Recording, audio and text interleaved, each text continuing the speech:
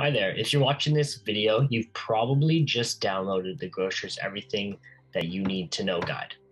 The purpose of these videos is so by the end of it, you'll be better equipped to start growing year-round with your Growcer container farm. So a few of the things that I want to make sure that you will understand is what you can grow, how you can distribute what you're growing, and if you can meet the installation requirements along with some of the financing or funding options and better understanding those in terms of what might be available to you. So my name is Nick Halverson. I'm Growcer's project development and business development specialist. I'm probably going to be one of the first people that you do speak to when you're starting your Growcer farming project, which is why I wanted to do these videos to give you a really good understanding of all the basic information that you might need to know before maybe booking a call with me, or even just as you and I might go through the process of looking further at your farm. So the whole purpose of the guide, along with these videos, is we created them so you can better understand more about the Growcer farms and what it takes to actually get a container farming project started. So again, my role here is solely to help people like you at the early stages of a project get a really good grasp on what it might entail to operate a successful container farming projects, and arm you with the necessary information that will help both of us more efficiently plan and launch your farm together. So the way that I approach and that we all approach it here at Growcer is we look at our projects and our growers as partners. So it's really more of a partnership type of relationship. So we want to take a hands-on approach to help you get growing, essentially starting today with you watching these videos, booking a call with me, etc. And we've done so with over the 30 communities, organizations, businesses, farms, individuals who have started container farming and who have taken advantage of our technology to grow local produce year round, regardless of whatever climate that they might be in. And by the end of this video, you'll be one step closer, hopefully, to growing food for your own community. And that's the whole goal of it. So why don't we get started? So with Growcer's turnkey modular farms, we've tried to make it as easy as possible for those, regardless of their background or experience, to bring fresh produce to your community. But we have seen some common challenges, or at least I have, with some of that breakdown, I guess I should say, with three key obstacles before they're able to get their project off the ground. I do see this a lot. So not understanding what the hydroponic system can grow and how it works. So really just understanding like the cultivars and the different crops that you're able to grow within the system, and what works best and what we'd recommend. Not knowing how to create a business or a business model or a distribution model for the produce that you grow. At the end of the day, we can say you can grow a certain amount of produce, but if you don't have anywhere to sell it or donate it, then really what good is that? And then finally, not having a clear picture of what it takes to install the farm, so the requirements for your site, not being aware of the support that we can offer during both those processes, and also understanding what financing or funding options might be available to you depending on the type of project model that you are going through. So for the next 3 videos, I'd like to go through a bit of a deeper dive, essentially into each of these obstacles or challenges that I see people deal with all the time when they're starting a project, to give you the information that you need to feel much more confident and taking that next step, which might be contacting myself to really get going and start planning your project a little bit more actively.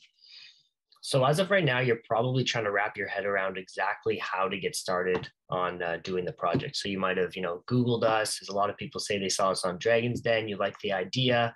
Maybe you've had conversations with your local community members or grocery stores, or you generally just have a will behind you to want to start this type of project, but you might be confused on, what's the first step?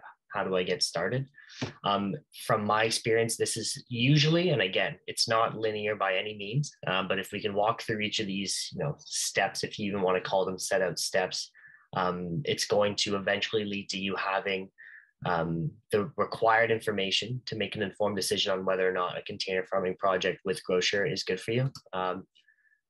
So one is gathering information on us. So like I said, you might have seen us on Dragon's Den, you might have seen us on the news article or something. You might just be researching container farming in general.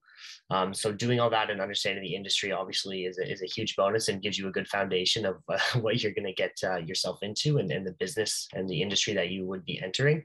The next step, you can book a call with me.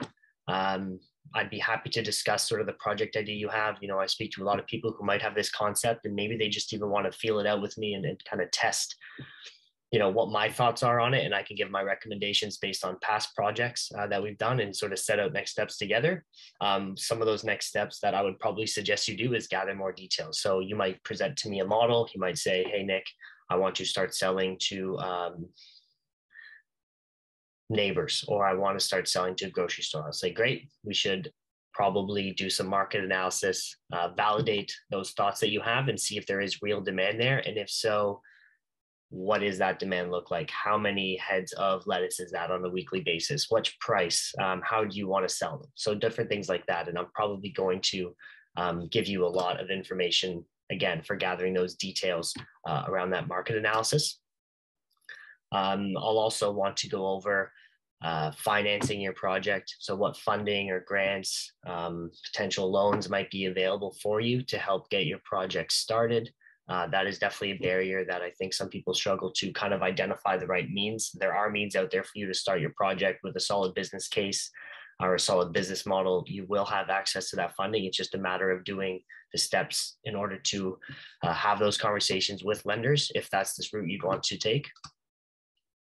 In terms of planning your project, so that's taking all that market analysis that you've done, really refining it in terms of understanding the exact volumes of which type of varieties that you'd like to grow.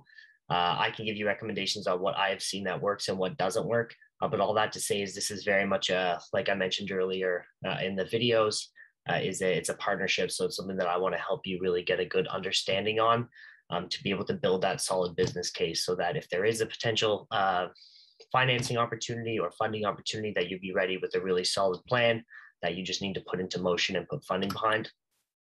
Something, of course, of paramount importance would be the site preparation. So do you have access to a space enough that suits the actual container farm itself? Do you have access to the required power? Do you have access to a water source? Things like that. Then the next step would be to understand what we offer in terms of the installation and the training. Basically, beyond that, you have your first harvest, basically when the grocer technicians would leave your site after that installation and training process. And then basically for the lifetime of your farm, you would have ongoing training and support in the form of a farm success or customer success manager that's there to be by your side essentially along the way as you embark on the endeavor of a container farming project.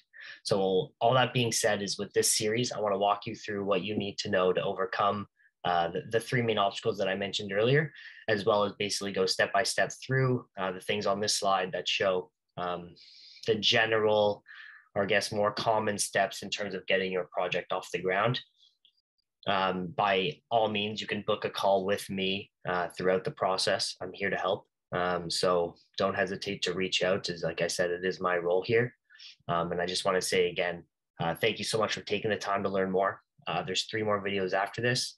So go ahead and click on to the next video, and that's going to cover some of the many different ways that you can use a grocer farm, and you might be a little bit surprised. Thanks.